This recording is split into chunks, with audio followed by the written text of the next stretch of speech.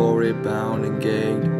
My tongue's a butter knife, it seems, these days. It ain't cutting nothing but Wonder Bread. Wondering how I can muster some bread to give me the means to spread myself where I choose and please. So my oats like a wool knit sweater to keep me warm in this cold, cold weather. Suppose by now I should know better. Things tend to unravel in windy weather.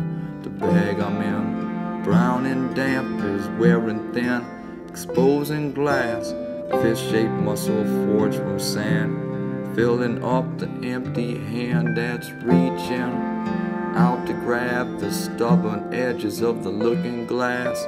Flowers bloom with every shard, plucked from fingers and guitars. The healing scent of feelings wrenched from a vague sense of loneliness. Gaps and flaws in character and script paint the terrain of who he is. The holes are where the light gets in. Light is framed by night and sin.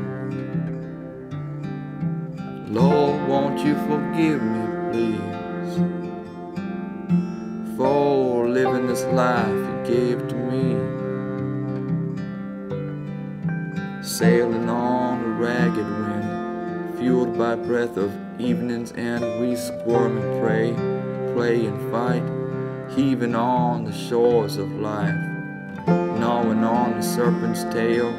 Pennies get laid upon the rail, wishes spread thin with high heat of motion, leaving nothing but a blurry notion. In the flushed face of drunken dance, we kiss the lips of circumstance, rosy cheeks ripe with the night, receive the fruit dark and divine. Stars cut and poke the sky, letting in the finish line.